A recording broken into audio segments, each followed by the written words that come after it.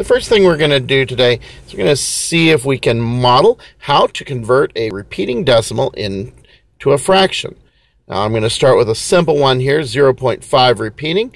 And the thing you want to get about this is the thing that makes them annoying for conversion is there's a repeating part. So I'm going to use an algebra trick to make the repeating part go away. So I'm going to declare that x equals 0.5 repeating.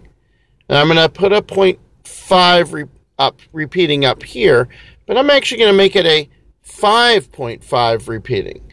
Now 5.5 repeating is conveniently 10 times as big as 0.5 repeating. So over here, I'm going to make that a 10x. So 10 times x is going to be 10 times 0.5 repeating.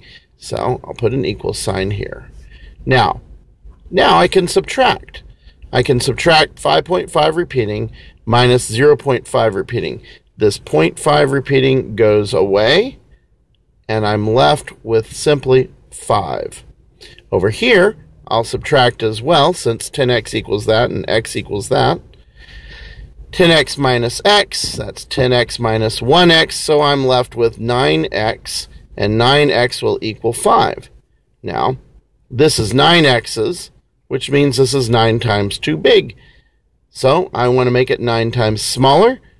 Do the opposite of multiplication, divide it by 9, and I have to do the same thing to the other side.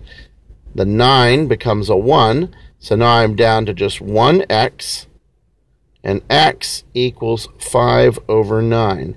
The only other thing I need to check out is if I can reduce this fraction.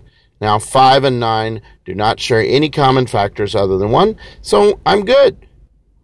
And that is my answer.